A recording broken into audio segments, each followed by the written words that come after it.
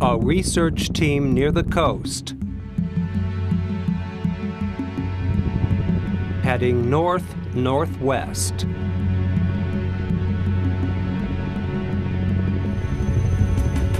"45 kilometers off the sandy beaches of Borkum, one of the most exciting tests in German science is taking place.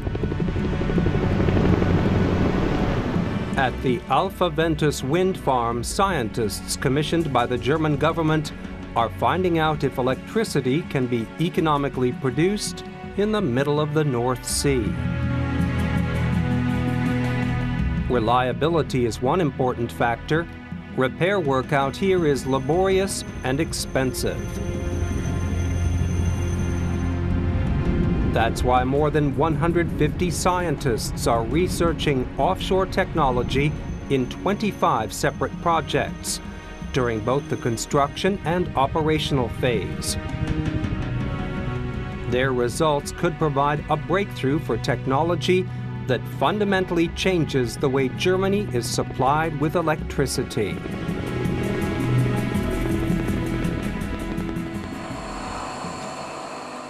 Spring 2008.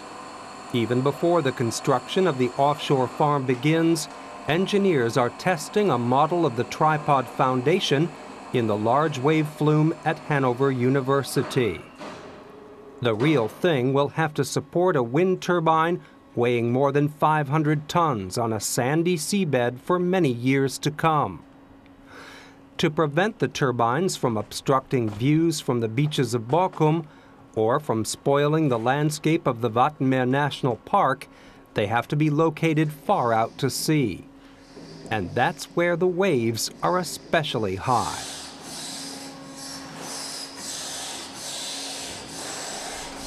A wave machine simulates the energy.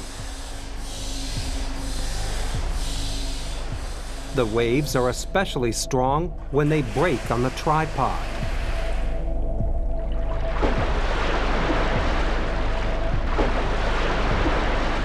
The scientists measure the water's force with special sensors. They use the measurement data to optimize mathematical models that provide information about the forces bearing down on offshore parks.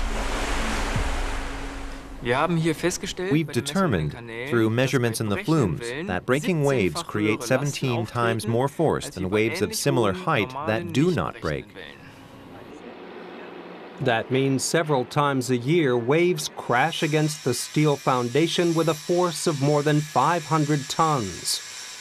The real tripods that will support the turbines are assembled in Verdal, Norway.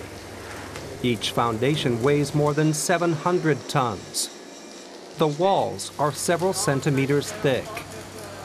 The problem is, while the giant tripods have to withstand the enormous forces out at sea, they can't be too big. Every millimeter of steel cladding raises the cost by thousands of euros, making offshore electricity less economical. That's why 2 engineers from the Fraunhofer IWES install a special sensor in the tripod. The sensor measures the mechanical changes of the steel colossus in response to wide temperature fluctuations, strong pounding of the waves, and extreme wind speeds. A test turbine is provided with hundreds of sensors, including additional accelerator sensors to monitor the entire structure over a period of several years. The tripod is not only a foundation, but also an important measuring device. It's part of a mechanical monitoring program to help engineers design an optimal tripod structure. In April 2009, it goes out to sea. In addition to sensors, the feet of the tripod are provided with a special ring structure. Before it goes into operation, engineers have to anchor the several-ton colossus 30 meters deep into the seabed. And they have to find the exact position down to the centimeter.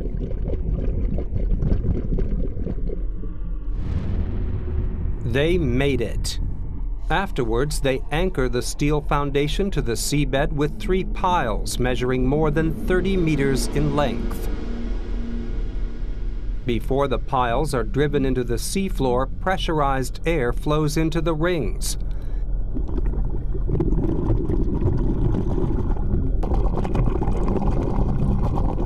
And a veil of bubbles rises toward the surface of the water. The bubbles are intended to dampen the noise, made by this hammer. It pounds the piles with a force of 50 tons, once every second, for 10 hours. The veil of bubbles absorbs the sound waves, forming part of an ecological research program. The surrounding area is much quieter.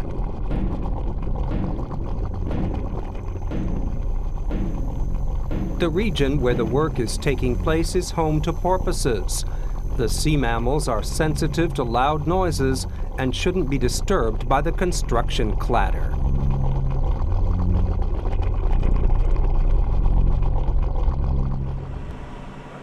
The foundations aren't the only object of research.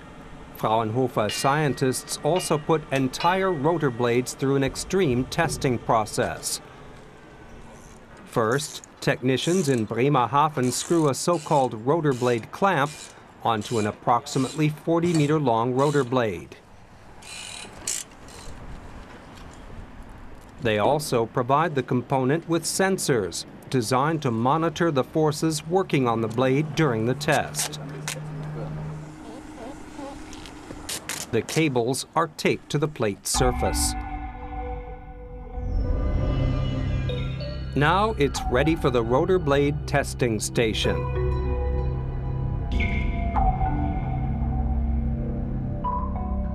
Hydraulic cylinders are attached to the rotor blade clamp in a hall some 80 meters long and 20 meters high.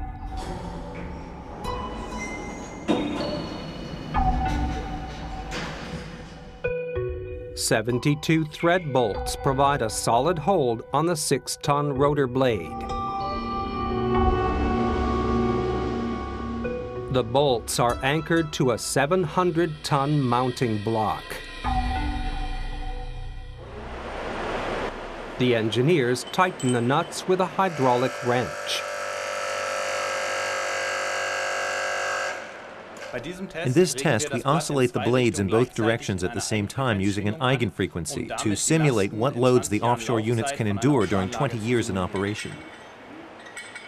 While the last rotations are carried out by hand, engineer Falco Bürgner inspects the 40-meter rotor blade.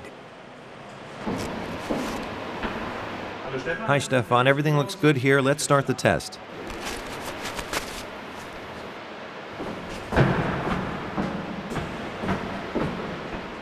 Before giant rotor blades like these can be mounted on a wind turbine, they have to undergo fatigue tests that demonstrate they've been constructed using the latest technology.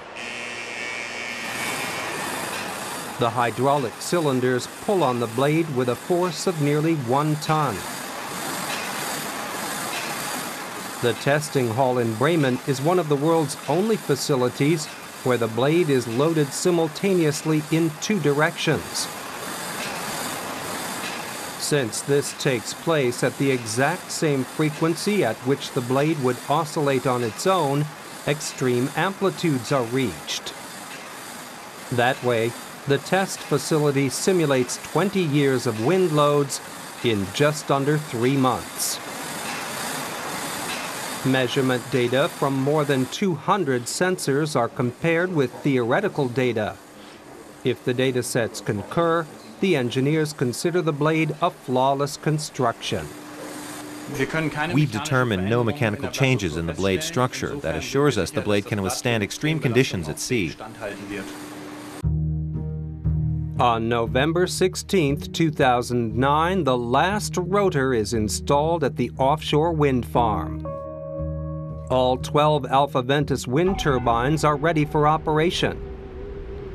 and they've been delivering power to the network since the spring of 2010. Power for more than 50,000 households. Through rain and shine, day and night. More than 1,200 sensors are distributed over 2 facilities. They provide information about nearly every movement of the individual components. And they provide the scientists with important knowledge that will help engineers further optimize the construction and economic efficiency of offshore technology. But there's still a lot of research to do in the expanses stretching over the North Sea. Aerodynamically, the zone where wind energy is produced remains uncharted territory. We know exactly what kind of turbulence a jet experiences at 10,000 meters above the Atlantic, but no one can describe the turbulence 100 to 200 meters above the North Sea with any accuracy. And it's exactly this knowledge that is essential for building even larger and more efficient turbines. That's why scientists install a special laser system known as LiDAR onto one of the wind power units. Working out here is risky business. It's a job for specially trained professionals. The laser measures turbulence on both sides of a turbine, front and back.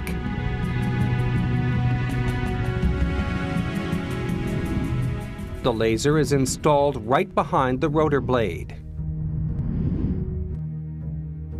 Several units shoot the laser rays into the surrounding areas at the speed of light. The rays possess a very specific wavelength. The laser rays strike these tiny particles called aerosols, which then reflect the rays. That changes the wavelength.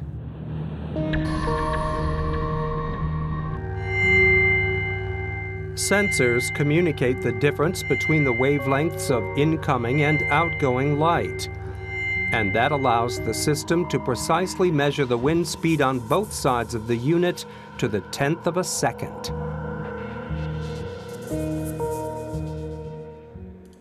The measurement data is evaluated at the University of Stuttgart.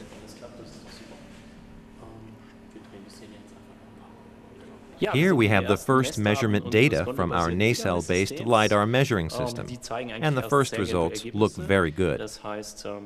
That means the measuring system we developed here is working. For the first time, we can now interpolate the entire wind field. In other words, we can use the points of measurement to interpolate the areas in between. Special computer programs visualize various wind speeds behind the wind power plant. Green stands for low and red for high wind speeds. The stark differences behind the plant are easily recognized, and that means heavy turbulence. For the first time, Stuttgart scientists can compare this data with a mathematical model based on purely theoretical calculations. The result is a much higher resolution and more precise data. The scientists visualize their research results on a 3D screen.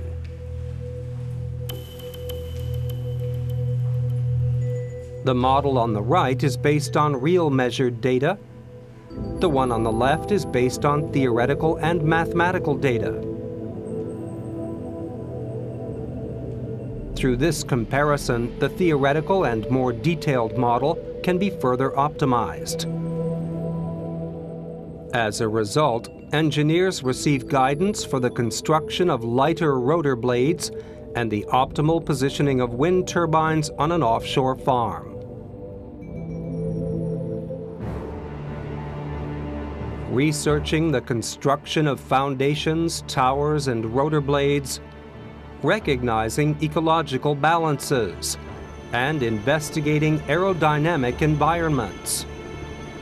The RAVE research program at Alpha Ventus delivers important knowledge for a vision of the future. A future where large and powerful offshore wind farms soon deliver a substantial portion of the electricity that used to be provided by nuclear power plants, fundamentally changing Germany's power supply.